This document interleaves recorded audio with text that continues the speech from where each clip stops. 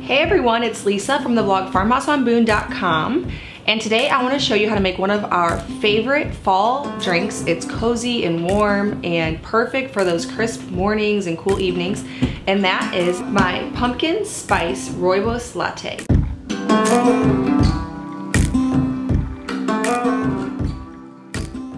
So I'm sure you all have heard about the bulletproof style coffees. I actually love drinking them. You just blend in a little bit of butter and coconut oil and sometimes honey into coffee, and it makes a delicious frothy drink. It's so good. We enjoy Rooibos tea in our family. It's very healthy herb. It's delicious, and it has kind of a sweet, fruity flavor to it.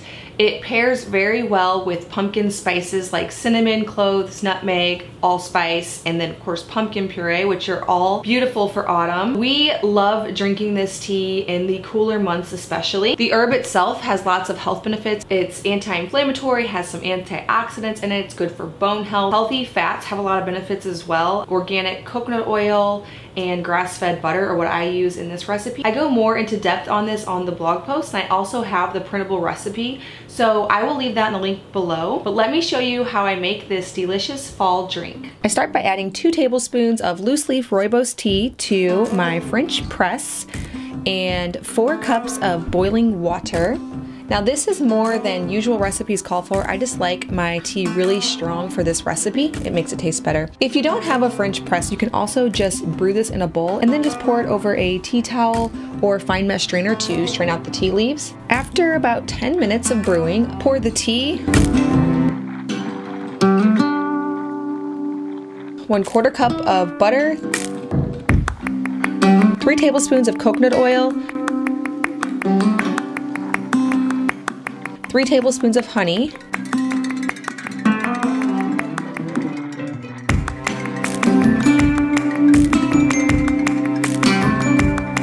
2 teaspoons of vanilla extract,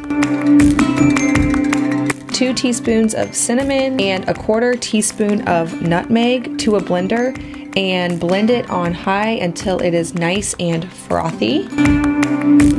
Serve it immediately for a frothy and delicious pumpkin spice Rooibos Latte.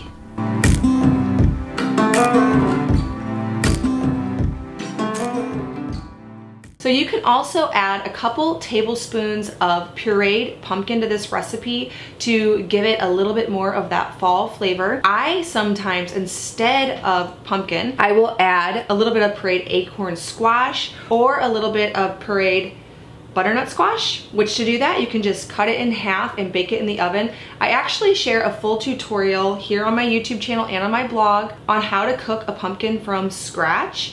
So I will leave a link to that in the description and up above in the cards. But this tastes delicious with a little bit of fresh winter squash blended into it, whether it's pumpkin, butternut squash, or acorn squash. Well, I hope you enjoy this recipe as much as we do.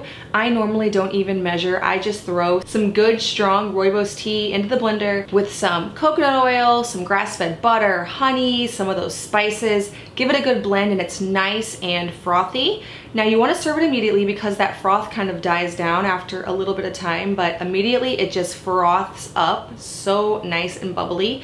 My kids love it when they come in from a cold day, if they're outside playing in the snow or even just playing on the playground in the winter or fall. It is so delicious to warm you up, maybe if you have a cozy fire to sit by. I will leave a link in the description below to where I get my Rooibos tea. I've sourced it a few different places and I have my favorites. And also I will leave a link to the recipe card that I have on my blog, which you can print off if you have some kind of recipe binder or pin for later in a fall recipes board. Well, thank you so much for watching this video. If you're brand new to my channel, please hit that subscribe button. I make 2 new videos every week on food from scratch, natural living, and a handmade home. Thank you so much for stopping by the farmhouse.